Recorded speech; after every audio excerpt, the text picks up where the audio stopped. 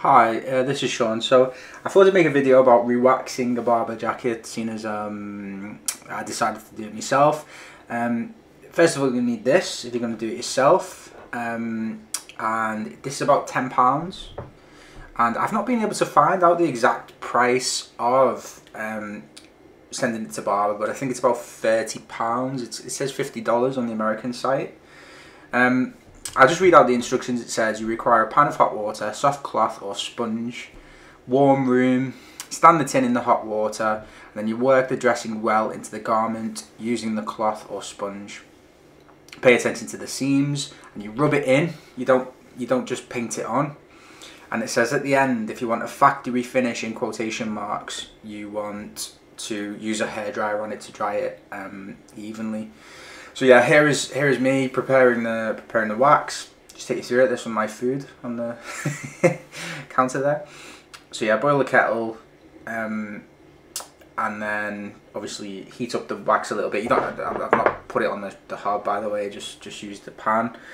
And I don't know exactly how loose the wax is supposed to be. So it's basically the consistency of candle wax that's gone a bit soft, and then you rub it in.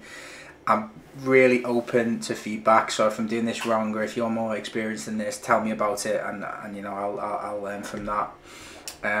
I made this video really to show me making a coffee to accompany me there.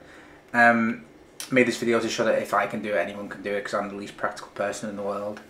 This is the jacket before the waxing, so I've had it about a year, maybe two, and it says you should wax it every year.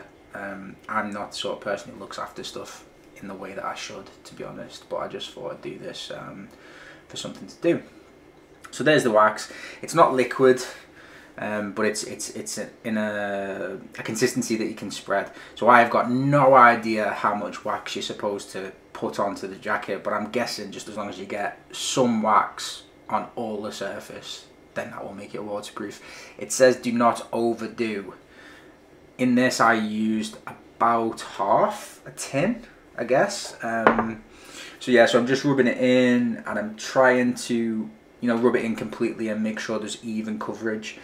At the end, there are some bits that are not covered as much as others, but you know, you just apply more next time and you'll learn from that as you go.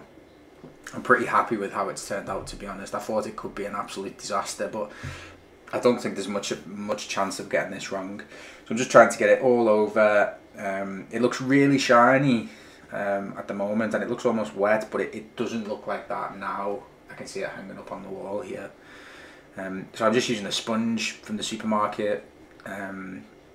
And what I did eventually is just started to use my fingers and spread it with my fingers, and then rub it in with the sponge, which seemed to work a little bit better, to be honest. And you can kind of like dab it over the jacket and make sure that you're getting it evenly covered. But yeah, I mean, it takes a little bit of elbow grease. I think in total it took about an hour to do this, maybe slightly less, but you know, it's worth it, and it's quite a nice activity, to be honest, and it's something that you can't get wrong. Whenever I polish a pair of shoes, I always feel like I've done it wrong, but this is fine. I mean, you can't get it wrong. So yeah, just trying to get it into every single nook and cranny. It does say pay particular attention to the seams, and obviously you've got bits of the jacket that are covered, and the underside of the pockets and stuff like that you might not think of. But I've just tried to make sure that I get those sorts of things.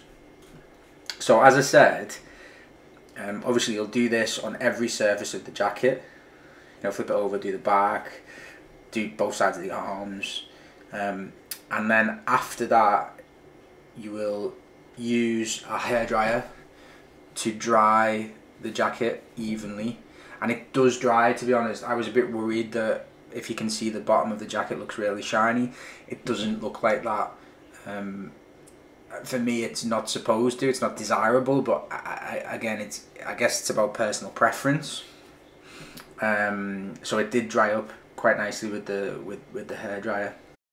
So yeah, as I've said, eventually you'll need a hairdryer. Here's one I made earlier, and then dry the jacket evenly, Eventually I just put it on the floor and dried it that way, and kind of put the hairdryer really close to the jacket. But it really worked, and it really did dry out the wax and make it less shiny, which is what I wanted. And I would say do not miss out this step, because it says for a factory finish, like it's optional almost, but I think it's needed. So here's the jacket on me at the end after the process has been completed. It looks good. It's not the most even finish in the world, but I think I can cope with that. And you know, next time you just know to put more wax on in certain areas. But I would say that you can't really get this wrong. It's really simple to do, and you know it's pretty cheap. And if you want, you can send it off to Barbour after you've done it to make sure. Yeah, thanks very much for watching. Bye bye.